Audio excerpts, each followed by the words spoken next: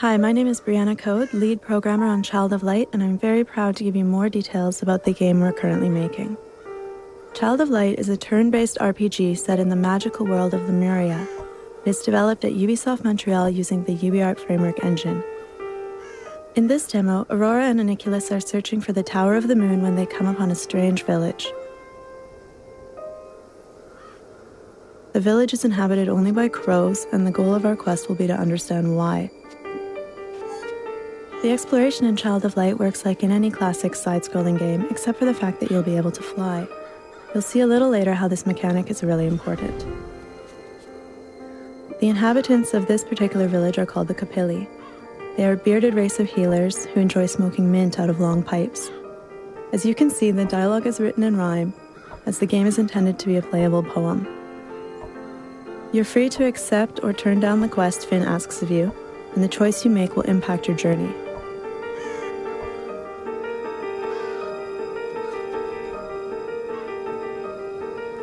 Since the game is also an RPG, you are able to explore inside the houses to find oculi to power up your characters.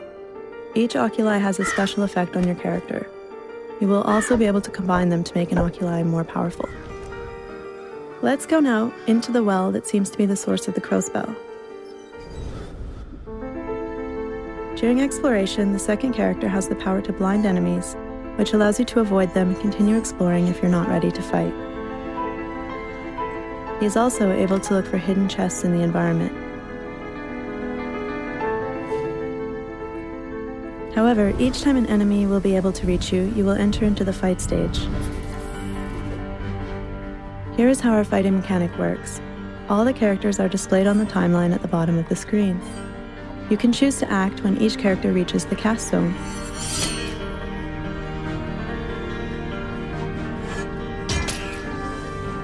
Each action has a different cast time linked to its power. You have to think strategically, because if you are attacked while casting, your action will be cancelled and you will need to wait another turn.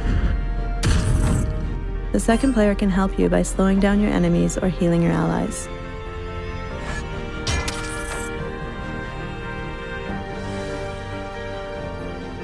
Each time you level up, you earn a skill point that you will be able to use in the skill tree. You can specialize Aurora or her allies in fire magic if you want, but be careful because each enemy has different weaknesses and some of them are resistant to fire spells. You can also leave a light message for your friends online if you would like to give them a hint about the environment.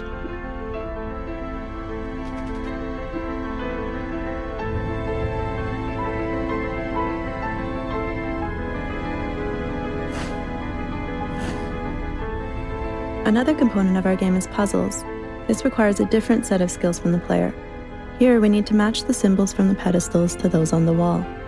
The player must use Aniculus's light to open the door. His light skill is not unlimited, but you can always fill his energy bar with those glowing flowers you find in the environment.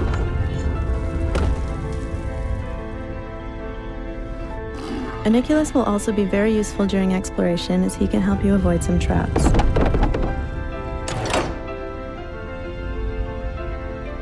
Here is another message from a friend who is warning us about what's coming next.